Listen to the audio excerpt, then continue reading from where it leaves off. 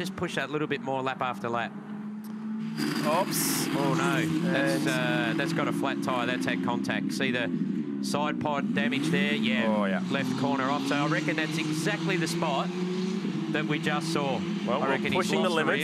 Yeah. And we found them. Zane Goddard straight landed back here just recently. He's a local. He lives about 5 kilometres from the circuit, but has been living in the UK, as we mentioned.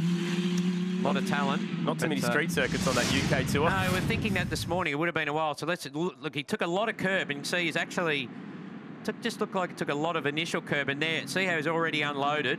It's gone. Yeah, and I reckon that was all from the first impact. First curb strike was too much. Now he's really struggling to steer it. He's out on the marbles. He's actually leaning away from the wall, willing this car to come back into alignment. That left rear is going to tag it, and wham! That'll rip the left rear corner off, as it's designed to do. There's wheel tethers to keep the wheel intact.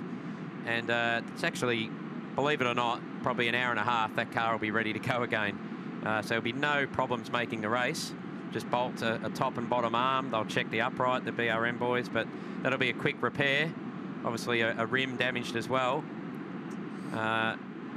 Could be some drive shaft damage. I'll inspect that. The other big thing here, as we just check it out from up above, is it catches that left rear. Just so thankful that no other car was involved, because had anyone been a little bit closer... This is real speed. Look at that. Good heads up driving by the crews to avoid him. He actually looked like he tried to avoid whoever that was blazing on through there by trying to roll. So it's brought out the red flag, and I just wonder if we're going to have that much time to actually get this going again.